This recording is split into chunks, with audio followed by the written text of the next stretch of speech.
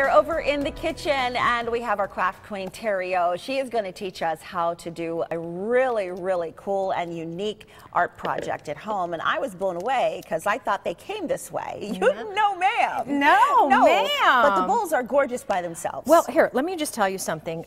You know, I walk through IKEA and I look at things a little bit differently, like maybe some of you at home do too, where I see something beautiful and I think, gosh, you know, that's like a blank canvas to me.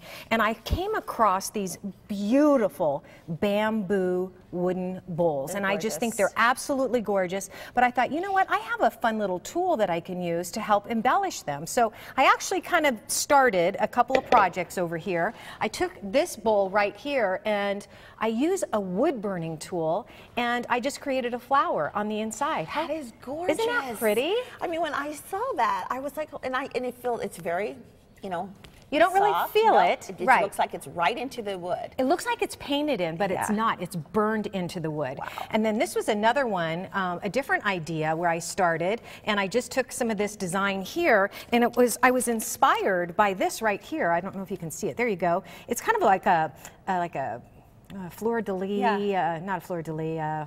What am I trying to think of? Paisley, thank you. Paisley pattern. And then what I did is I colored in some of it with some markers, some colored markers. And what you can do with this is you can go in and you can customize it. So I figured I'd put made by, and then I put my name eventually. It's a great gift as well, you know, for people who like to, you know, cook a lot. This is just, it's personal. Yes. It's a touch that's beautiful. You know, somebody who's getting married, maybe they're engaged, they just bought their first home. You can customize it. You can write their names on the outside of it. So this tool that I'm using, it's a wood burning tool, and it comes with different tips. It has 4 different tips, and there's a lot more tips that you can get, you know, later. But this is the flow point tip, and it looks like this, and it helps you do dots. Okay, and you can also write with it, do little curly cues like you did here. This is the shading point right here, and you can shade, you can do different types of, I don't know, you can just really got to play with it. And then this is the cone point. You can do teeny tiny dots. You can also write with it as well.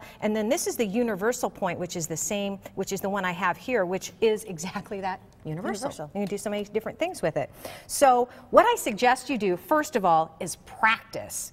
Get a piece of wood and practice on the wood, because I guarantee. I asked you that. I said, is this a stencil? You said, no, I did it freehand. I did. So I took a pencil and I just drew on my design, but don't do this until you practice on a piece of wood, because you're going to find that each tip does something a little bit different. And you're also going to find that depending on what you're working on, it's, you know, this bowl isn't the easiest part, but, you know, surface to work on, but, you know, it does work. And this gets very, very, very hot. This is not something you want the kids to do. So I drew my design on there already, and I'm just gonna, like, let me see if I can do this without messing it up. For you? No, it's okay.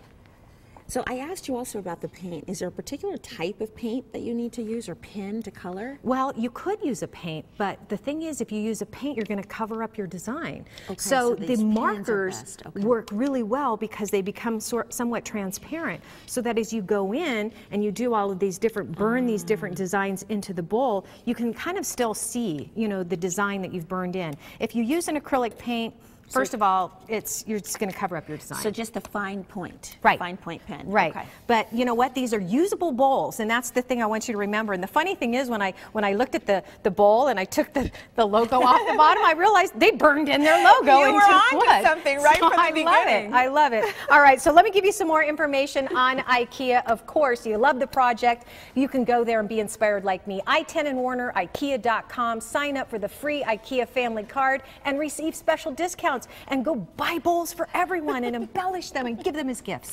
It's the perfect gift. I still have yet to get through the whole store. And we want to wish our wonderful producer, Margot Papke, a very happy birthday. She loves being on TV, too. Yes. Say happy birthday on our Facebook page. See you tomorrow.